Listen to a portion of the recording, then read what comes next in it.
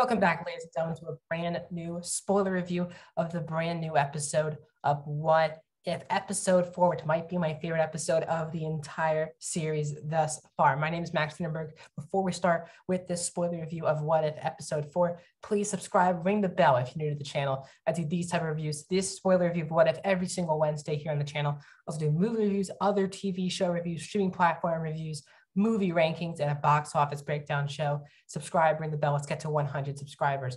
Also, please comment down below your thoughts on this episode. Is this your favorite, least favorite episode of the show? Does this set up anything for the live action films? Let me know in the comment section down below, and like the video. You gotta like the video if you want to support this channel. Subscribe and like the video, the thumbs up button down below, smash it, and let's get started. So as I said, guys, I'm just gonna be blunt right off the bat. This is my favorite episode of the entire show. I absolutely love this episode. My jaw was kind of dropped to the ground for a lot of this episode. And for me, the series has been really good. The first one was okay to find. It was a solid episode, but nothing special. But then it really picked up the episode 2. The 3 really capitalized on the build. And now we get a Doctor Strange what if Doctor Strange did lose, his hand, he lost his heart. And the metaphorical to the physical difference is really big. Obviously, in the Doctor Strange film, he goes into a car accident. He can't really use his hands. He just can't be a doctor anymore. That's why he seeks out to become the Sorcerer Supreme. But in this movie, it's that in that car crash, he survives, but his girlfriend, played by Rachel McAdams, once again, Christine, is killed. And that makes him want to become Sorcerer Supreme out of losing his heart and purpose in life. And that was such a really special difference with this episode. As we saw in the first episode of this series, it was just like Peggy became Captain America. That was the major switch. This is a totally different switch. Now Christine is dead in this car crash.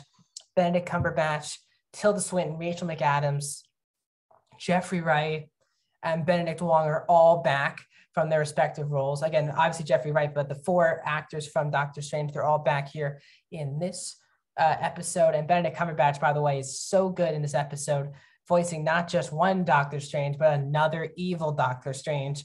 And his voice acting is really, really great. But it's a really heartbreaking and dark episode, the darkest episode, even though, yes, last week, a lot of the Avengers did get killed. This, for me, was by far the darkest episode of the entire series thus far, where it's a pretty, obviously the universe is destroyed at the end of this episode.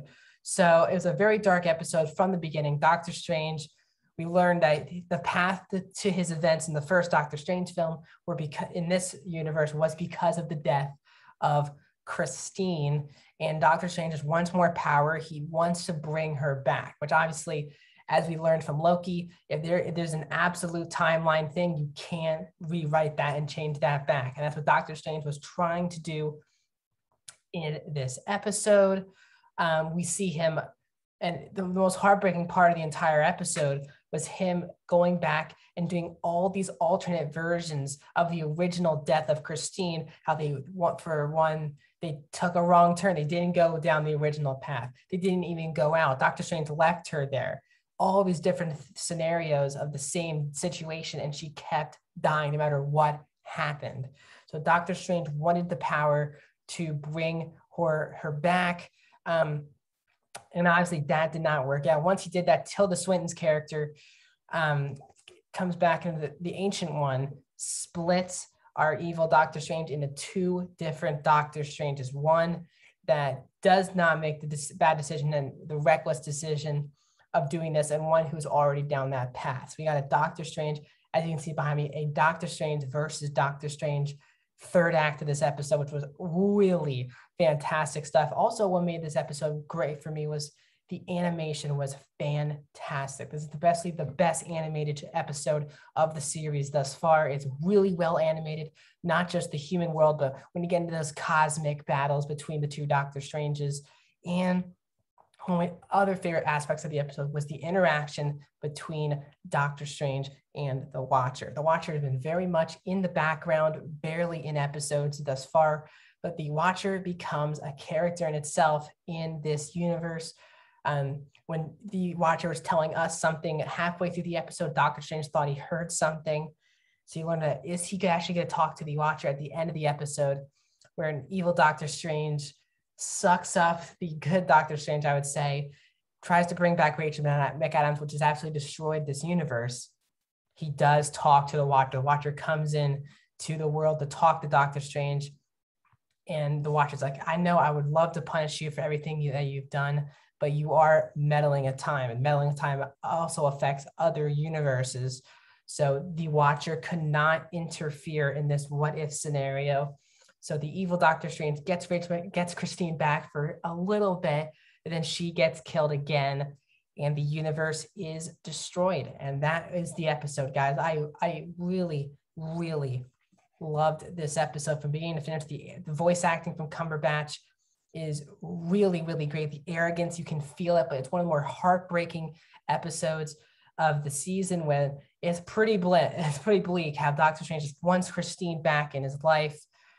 We saw that dynamic work in the first Doctor Strange movie. It's great to see Rachel McAdams doing more voice work as well here for this episode. Tilda Swinton, of course, is great as the Ancient One. And just how the relationship between Wong and Strange continues as well. We'll see that in Spider-Man No Way Home as well. So overall, guys, I think this does have an opportunity to branch out to the live action, the idea of this universe being destroyed. How does that set up the live action? I don't know what that does. The ripple effects of the timeline as this universe had been destroyed. And we ended on a very bleak note. We had the screen of black, and Jeffrey Wright said that the universe was destroyed. And then we cut to credits with no music, or very light dramatic music or sad music. So pretty dark episode. As I said, we don't really know what the next couple episodes are, because only the first 3 episodes were given to the critics. So now everyone's on the same page now with What If. So as a whole, guys, as I just said, I love this episode. My favorite episode of the series thus far. I've really gone sucked into What If now every single week. The first one, I was like, this is going to be a fun little show. And then T'Challa added on to that. And last week really built my excitement with episode 3. And now it feels like we keep going better and better. So my episode rankings would be 4, 3, 2, 1 so far of What If. So that's my thoughts on What If, guys. Please comment down below your thoughts. Do you agree with me, disagree with me? Like the video. I'll be back with more reviews coming. Tomorrow should be my Monsters at Work episode, season 1's review.